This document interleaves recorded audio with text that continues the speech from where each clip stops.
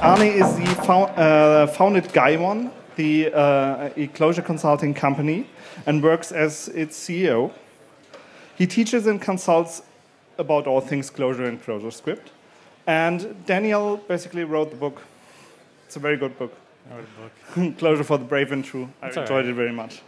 So please give a loud applause to our next speakers.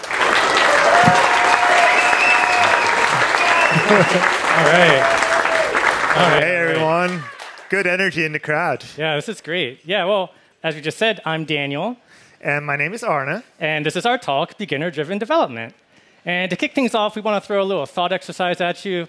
Ask yourself this question. What if Clojure was the most beginner-friendly language on the planet? What would change? What would that look like? So if Clojure was the most beginner-friendly language on the planet, then I think it stands to reason that more people would learn Clojure. They would be drawn to it because it's just so accessible. And it would become accessible to people whom it's currently not accessible to. It would also probably mean that Clojure would be more people's first language. Like people who are not programming yet, it could be something that helps them get into programming for starters. And I mean, let's be honest, it would also just be good for all of us. Like we all have days where things, it's just not really clicking, or we're like fighting some tooling or whatever. So like beginner friendly is not only for beginners, like it really helps all of us too. These are great points, Arne. I agree with all of them. Being able to program is this incredible gift. It almost feels like magic. It's empowering in so many different ways. And part of what's exciting to me about this idea of Clojure being beginner-friendly is that we can provide more opportunity for people. When you learn to program, you get access to better jobs. And for me personally, this is exciting because this has been my experience. This is my story. When I was when I was growing up, like my family was poor. My mom was a single parent. She was a refugee, but she wanted a better life for her kids. And so she encouraged me to learn programming, and I liked it, and I stuck with it. And like now I get to be here in Berlin with all y'all. And so, yeah. I mean, to me, this is amazing. And the idea that we can have this kind of impact on people, like we could really change people's lives by making this more accessible. Oh, and this photo, just by the way, this is from my childhood Lisp induction ceremony. I think everyone had one of those, right? Yeah. All right.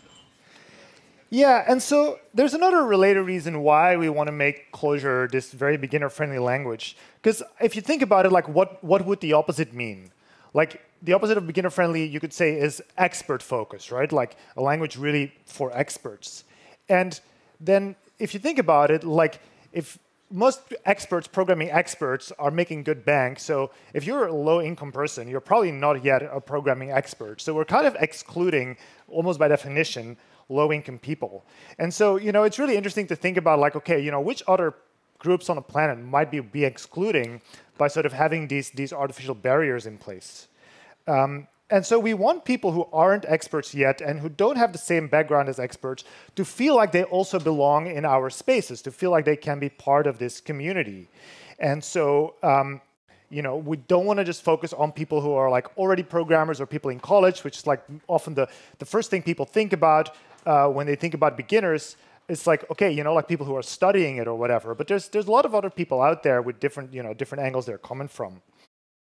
And so if we work to make programming beginner-friendly, then we can reduce or remove the barriers that place this gift out of reach for these people. We can meaningfully improve people's lives. We can continue creating an environment where everyone feels like they belong, because you shouldn't have to be an expert to have a shot at becoming an expert. Wow, that's a really good way to put it. I think it's really pithy. So far, we've been talking about, actually more like programming in general, like making programming more beginner-friendly in general. But we're here for Clojure. Why make Clojure more beginner-friendly? And I think that we can start to answer that question by looking at some of the efforts that have been released in the last few years that make it way more beginner-friendly. Those include Calva, Portal, CLJ Condo. What's interesting about these is that they've only been released recently. And for me, it's like they hint at the untapped potential of Clojure as a beginner-friendly language. It makes you wonder, like, what else is out there waiting to be invented? I do want to give a special shout out to Borgtude.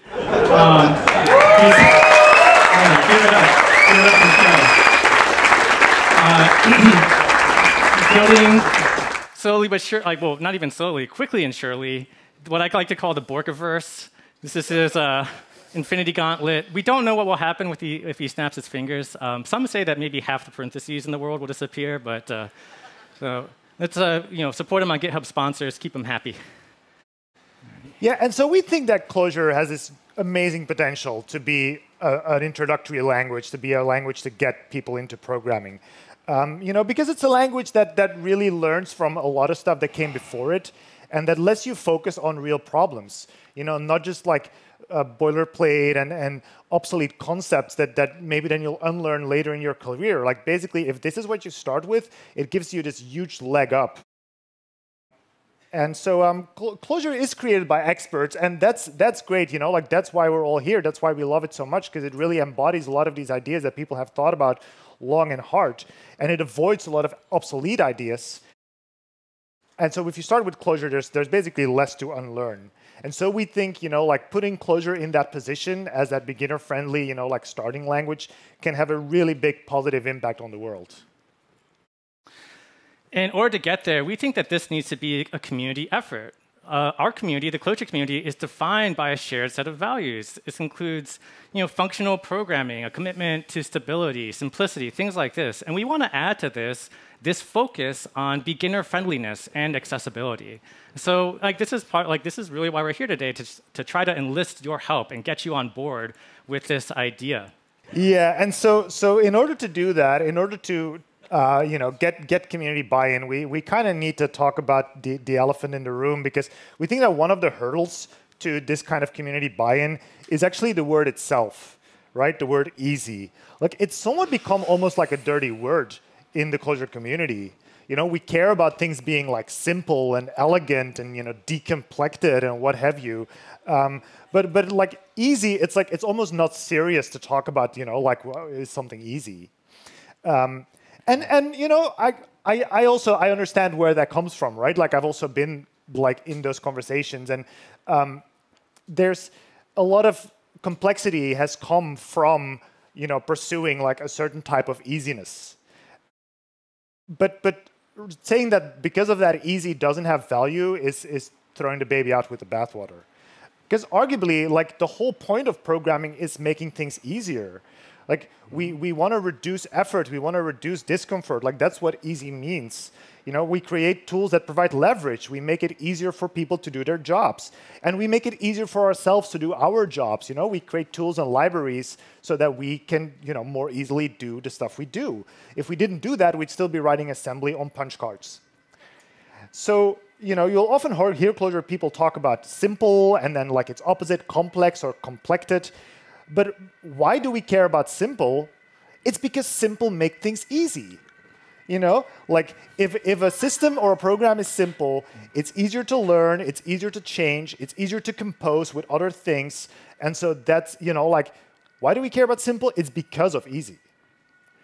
Right. So yeah, if we're going to make Clojure a more beginner-friendly language, we want to make it easier to learn, easier to use. But we want to do it in a way that still is Clojure, that preserves this emphasis on simplicity. We want to do a good easy, and we want to avoid bad easy. So one way that you can think about this is like, we want to avoid doing stuff like this. What's this, Daniel? Is this a slide you just put in? Or? Well, actually, this is a butter dispenser. Oh, wow. Yeah, this makes it a lot easier to dispense your butter. That's amazing. Very common kitchen task, dispensing butter. This is going to revolutionize my life. Makes it a lot easier. Well, no, actually, I think that, maybe a butter dispenser is like maybe the bad kind of easy, right? It makes maybe this one task easier, but does it make the whole cooking experience easier? I'd say that that's pretty doubtful. Instead, we want to create tools like this, a blender. Blenders actually make things easier. They make it possible to do things you couldn't before, and manual tasks become easier too. So this is the kind of ease that we're striving for, right? But there's still the question of how do we do this? We can't claim to be experts on this subject, but we do have some ideas. And what we want to do is provide a lens through which you can look at this challenge. Indeed. And that lens that we want to provide is just this concept of usability. Right? So usability is basically a person's experience as they are using a product. And as they are doing that, they need to complete certain tasks. They want to accomplish certain goals. And so by looking at those individual tasks, at those individual goals, we can kind of get a perspective of, like how hard or easy is this thing. And if you look at it that way, then that also shows that this is a function not just of say the core language, but it's really an entire ecosystem of like libraries, tools, educational resources, documentation, right? Like that whole experience is what you're doing day to day. That's the development lifecycle. It's not just generic lines of code that you're crunching out.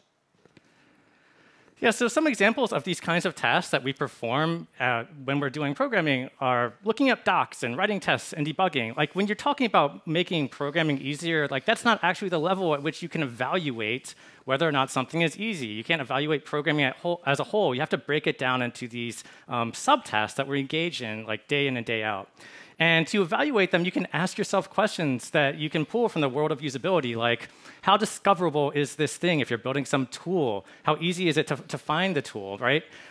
If your system is providing feedback, how useful is that feedback? And I think we've seen actually a couple of talks already that talk about this idea. And another question that you can ask is, how many steps does it take, right? This is just like a really easy way to evaluate the work involved, to use the thing that you're building or to learn the thing that you're building. Right? So again, just to emphasize, this is like, when we look at these tasks, it is about the whole ecosystem. This is not like a kind of roundabout way to get like a Jira ticket onto the core team's Jira board. This is really talking about like the entire ecosystem that we engage with as clojurists, and about the perception that we can create by adopting these ideas. Oh, Arno. Is this another slide you put in this morning? I didn't see this one yet. Yeah, actually, I was pretty excited to find this. This is a pickle picker. Does anyone ever have problems picking their pickles out of their pickle jars? Yeah. It's a real problem, right? Yeah, we see some hands. Yeah, it's a real pain. But this lets you pick your pickle. That is, and I was like using forks like a caveman. This is amazing. Yeah, you can get rid of all your forks. Yeah. All right. Oh, okay. This is my turn again. All right. So, wait a minute. No, it's still your turn. Is it my turn? Yeah. Yeah. So the pickle picker is a good illustration of like characterizing bad easy versus good easy. Like bad easy is this like you make a single task easier, but you're creating long-term difficulty. I mean, it's like, okay, every metaphor breaks down, but in the end, you have like a kitchen full of single-use tools, and like you can't find the thing you're looking for anymore. You don't get anything done anymore. And so a concrete example could be, like maybe you can like generate a whole CRUD app with a one-liner, but then it actually like introduces long-term difficulty maintaining and evolving that app. And so bad easy is often done by taking like this really clever, complex, complicated code, and then trying to pave it with this like easy to use top level layer. Like, oh, like here's the API for mortals. And what that is creates this divide, this barrier where it's like, okay, like you're not supposed to touch the internals. Like that's for the elite. That's for like the people in the know. If you do look at it, you might run away scared from what you find there. And so it creates this barrier beyond which like it gets very hard to understand things, debug things, a barrier for participation, like you're hard to like get involved with that code. And so it becomes almost a barrier of helplessness. Like you can use this API, but like don't dig deeper. That's not where you're supposed to be.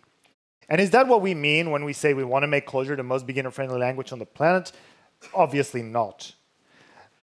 So when looking at these tasks, we can see that there are ways to make Clojure easier to learn and use without creating butter dispensers and pickle pickers. In fact, sometimes it's not even about design trade-offs. Like you might now have this sense that we're saying like, oh, like sometimes you can sacrifice some simplicity and elegance for making things easier. And sometimes that's the case, but actually often if you look well enough, you'll find that you can accomplish both and get a better design overall. All right. Yeah, so let's actually dig into some of the specific tasks that you encounter as programmers. And one task that we are always engaged in all the time is the task of learning.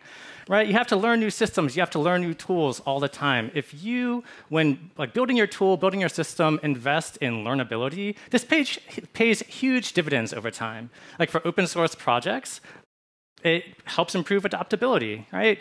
Like within your organization, if you pay attention to learnability, this makes your organization more resilient to personnel changes. You know, if people leave, like the experts in your organization leave, or you bring on new people, you know, you're better able to get people up to speed, and you can avoid situations where it's harder to get work done, or you might run into some emergency and no one knows how to address it. So by focusing on learnability, you know, you can make your organization more resilient. And this is, in case y'all are wondering, this is a slide from it's this little-known documentary called The Matrix, and it's showing. It really shows the benefits of putting work into making learnability easier. This guy, he learned kung fu pretty much instantly. It was pretty wild. It was like a multi-part documentary. Just you probably want to watch the first part. Yeah, and so when we're talking about learnability, it really starts to give a concrete example, and this is a topic dear to my heart. It's like READMEs.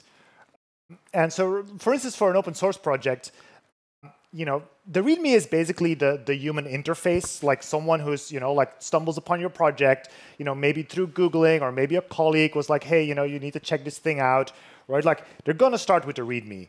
And so a really good exercise is just trying to take that person's perspective, open your project on GitHub and just read through the README top to bottom and sort of think about, okay, that person who's stumbled upon this doesn't really know exactly what it is yet. Are they getting their answers? So the first thing you probably want to do is situate them. Give them some context. What does this library try to accomplish? What were sort of the design forces that caused the author to say, oh, this needs to exist?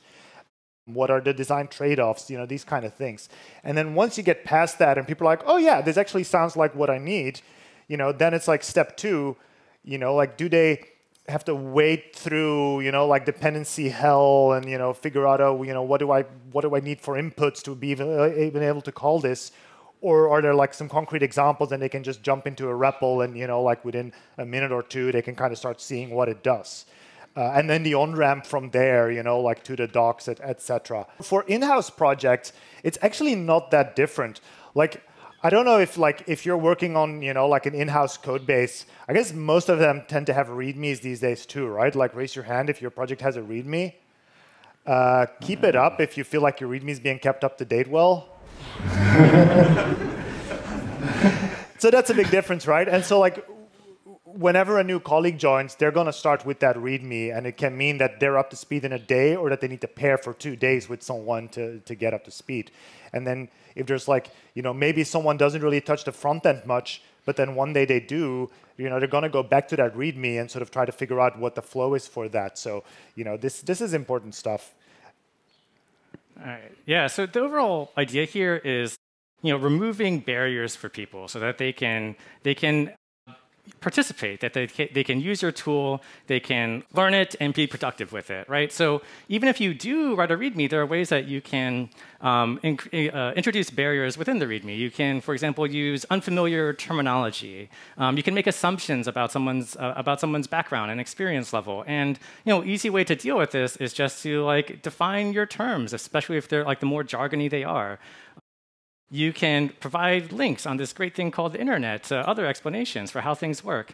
Right? So in general, this mindset of okay, what are the barriers here that are keeping people from participating? I think keeping that in mind will allow us to produce better documentation and learning materials. Oh, Arne, what's this? Oh, Daniel, you haven't seen this one yet? So I don't know. Maybe you were still cracking your eggs by hand, basically. I have been cracking. I've been using these stupid things to crack my hands. So this is an egg cracker. It revolutionizes your whole egg cracking experience. Wow, does it have Bluetooth? Well, yeah, I just got one the other day, and it did take half a day to run the updates, but then after that, it runs great. Oh yeah, Hey Siri, use Hey Siri with it. Yeah. Yeah, pretty much. Hey Siri, crack my eggs. That's amazing. Do you have these for sale? Did you bring them with you in your suitcase? Yeah, you can come back to stage later. It's only 15:54, and then. Should we just skip the rest of this talk and talk about egg crackers? Yeah, please. Yeah. No, actually, let's not talk about egg crackers. Let's talk about observability. So optimizing for observability and inspectability is another great thing you can do to make code more beginner-friendly. So we as Clojure programmers, we live in a REPL-driven world, and what that really means is that you can take stuff apart. You can sort of go expression by expression, see what the inputs are, see what outputs you get back. And that works because a lot of the stuff is just pure data. Like you evaluate it, you see what it is.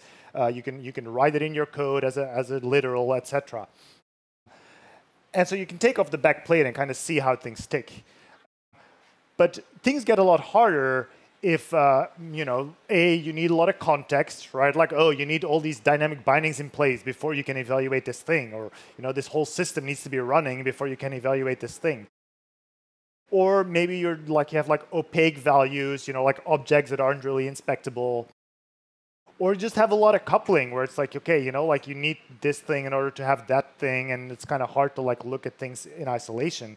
And so all of that kind of, that great REPL workflow we have where you can sort of poke at things and kind of figure it out step by step can make that a lot harder.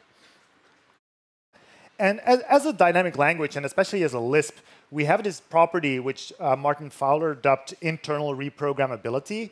So we work inside a process. We can change and inspect and redefine everything in there, and that's really a superpower. But some designs make this easy, and some designs make this hard.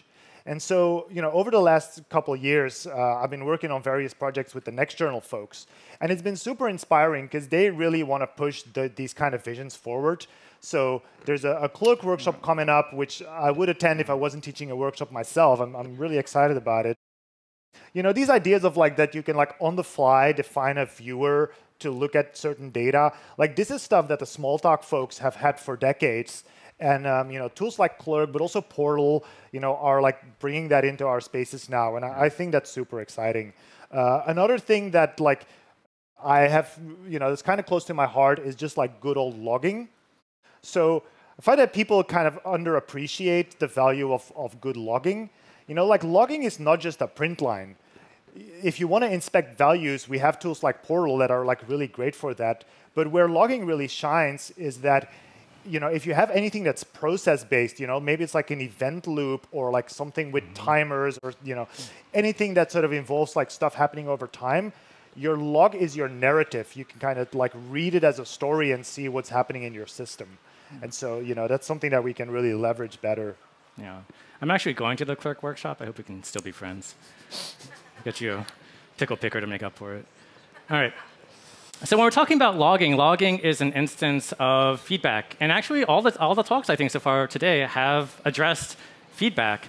And when your system is giving feedback, you want to think about the questions that the developer or the user is going to be asking when interacting with your system, right? And the main questions are really, is this working or not? Sometimes it's not obvious that it's working.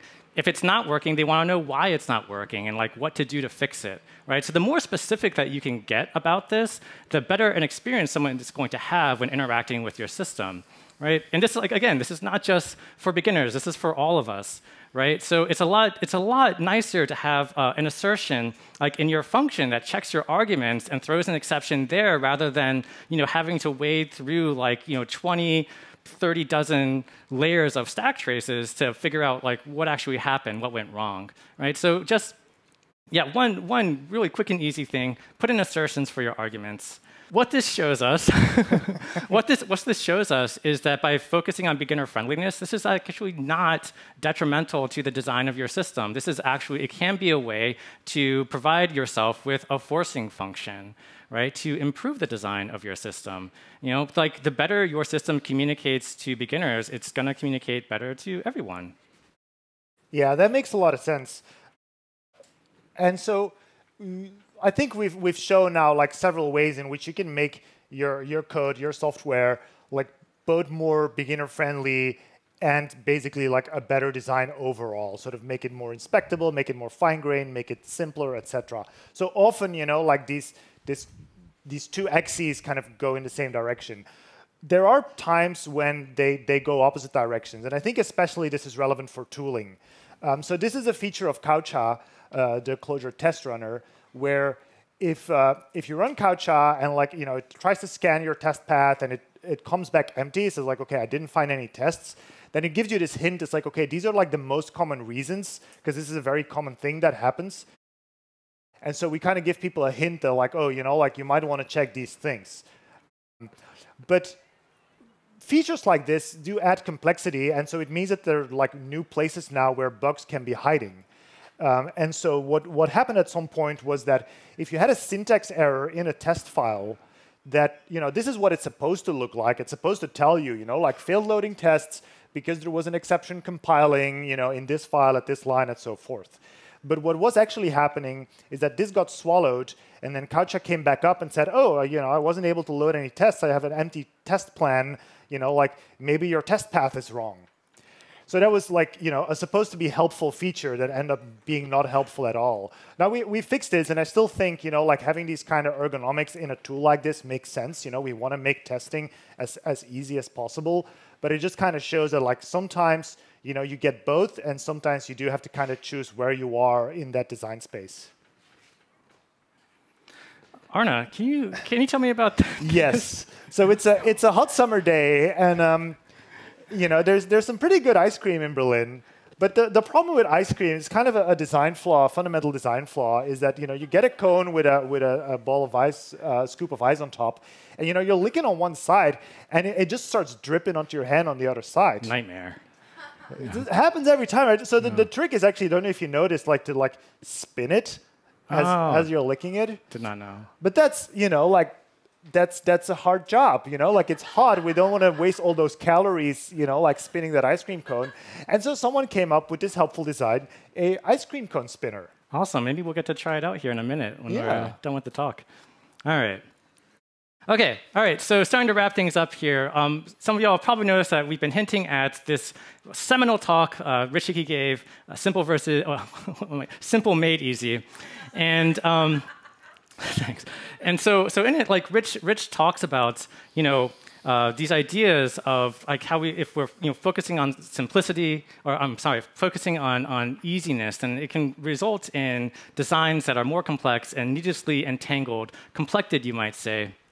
Right, and that calls a longer-term work for people, right? And so he also says in this talk that easiness is more of a subjective experience. It's like what's easy for me might not be easy for Arne, or vice versa, right? But we think that his main quarrel really is with this idea that we've been calling bad easy, right? And so what we hope to do is show you that by breaking down the whole activity of programming into these tasks, you can actually start evaluating them one-on-one and actually improve the ease of your system without impacting the design. And that you can also evaluate this in a more objective way by asking questions like, how many steps is this? Yeah, that's a really good point. And as Rich puts it on this slide himself, right? Like the benefit of simplicity is ease of understanding, ease of change, easier debugging, and greater flexibility. And so in a way, we're saying the same thing. But simple software, in the Hickey sense of simple, can still be inaccessible and confusing and hard to learn. And so, what Rich is saying, and he's definitely not wrong, is that you don't want to ignore simplicity for the sake of making things easy. What we're saying is, okay, also don't make the opposite mistake and ignore ease by focusing on simplicity. Yeah, so like this emphasis on simplicity has improved all of our lives, right? And I just think, if we imagine how much more our own lives could improve if we focused on ease, it'd be incredible. And it would not just improve our lives, but again, like the lives of beginners, lives of people who are looking to get into this field and radically change their own lives. Yeah, and so it's worth noting that actually, like when people talk about, because this is part of the Clojure canon, right? Like this is like part of our, like our thought space. People sometimes seem to think that this talk is like simple versus easy, as if they're opposites. But Rich's talk is actually called Simple Made Easy. And we think that Clojure is uniquely poised to be a language that does that makes simple easy. And so we think that Clojure has the potential to become the most beginner-friendly language. We're really excited to try it, and we hope you all are too. Thank you. Thank you.